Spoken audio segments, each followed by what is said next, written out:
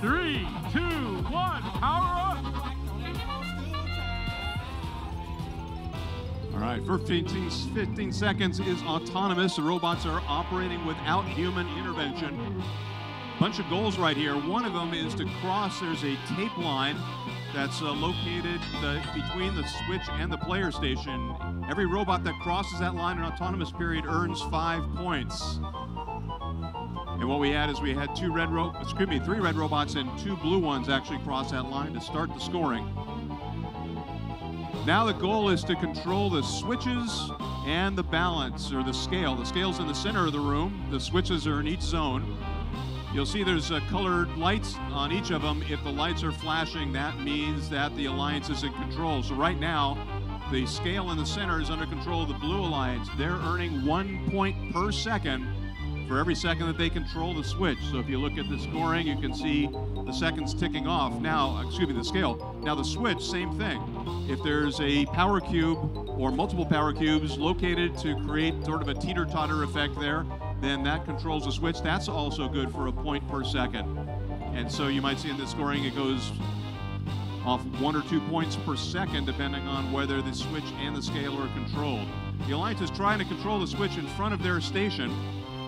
They can only control one switch.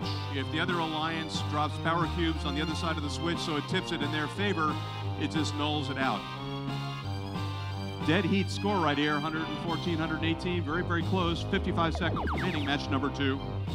Right now, the Blue Alliance controls the scale, and they control their switch. Red Alliance controls their switch as well.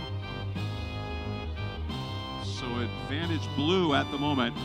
40 seconds remaining. Also behind the player stations, there's a vault, and power cubes can be passed from the field into the player stations and added to the vault. 30 seconds remaining now. Very, very close match here. Slight advantage to Blue. But the Red Alliance has activated a power cube here. Now their score is being doubled for 10 seconds. They're advancing ahead. Now it's tied. They're slipping in the lead. 15 seconds to go now. Teams are lining up on the platform. They're going to try to lift every robot that's 12 inches off the ground up that line of bricks. 5 seconds to go is worth 30 points. Oh, 27-17, up and down again. Oh, and no lifts right there. Now, it is actually possible, and the Red Alliance will get this. One of the things they can do with the vault. Here we go. How'd it go? Red Alliance again. Red Alliance beats the boss. Let's see what the final score was. 282. Yeah, there were penalty points, too.